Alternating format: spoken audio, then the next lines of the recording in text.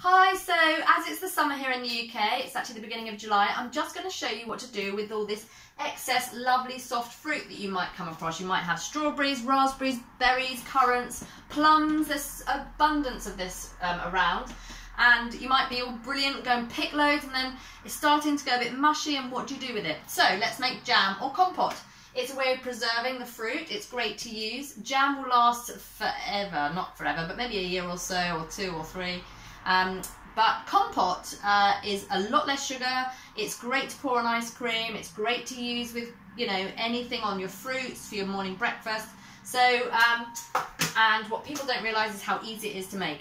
Basically, if you're making jam, the ratio is 1 to 1. So using the same weight of soft prepared fruit. So when I say prepared, I mean you've taken the hulls and green bits off the strawberries, you've taken the stones out of plums, you've taken the stalks out of the raspberries, and then the same weight of sugar. Now you don't need to use all those jam sugars and all that. They have pectin in it, it just helps it set, but to be honest, the faff of going out to get that, just use any kind of combination of sugars you have. If you want compote, it's a lot less sugar. Now, when you make a jam, you'll notice how much sugar goes in. It makes you think, crikeys. So compote is a lot less. So you're using about 10% of the sugar to the fruit. So 500 grams of prepared fruit and between 50 and 100 grams of sugar, depending how tart you want it. So you could also add in things like vanilla or cinnamon or nutmeg, maybe a little bit of mint just to give it a bit of flavour.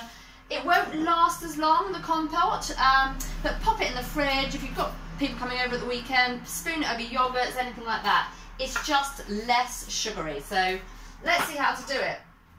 All you're doing, you're getting your saucepan, you're putting it on your scales.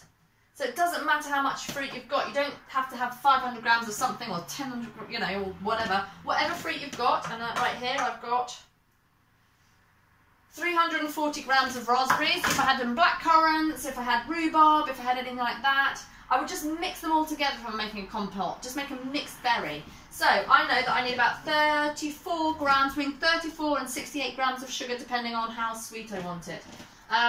Because I've washed the raspberries already, I gave them a little rinse. There's a little bit of water in there as well, so I'm going to turn that back to 0. Any old sugar. I'm actually going to put in 50 grams. There we go, 50 grams, a combination between 34 and 68.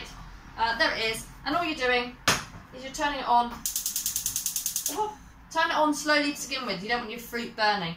And with your jars, I'm going to put mine in a sort of nice little Kilner jar here. If you're using this type of jar, I'm going to show you how to sterilise it. Take the rubber seal off. All you need to do to sterilise it, give it a good wash, pop it in a cold oven and turn your oven on to about 100 degrees C.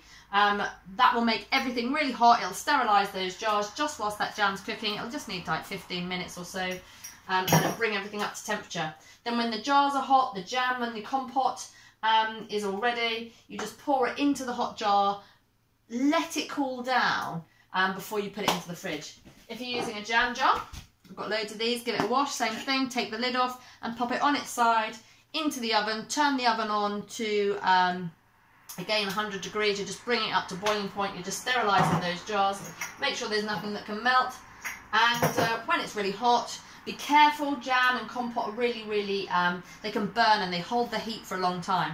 So once it's all done, pour them into there and you'll have some beautiful berries and jams to keep. Super.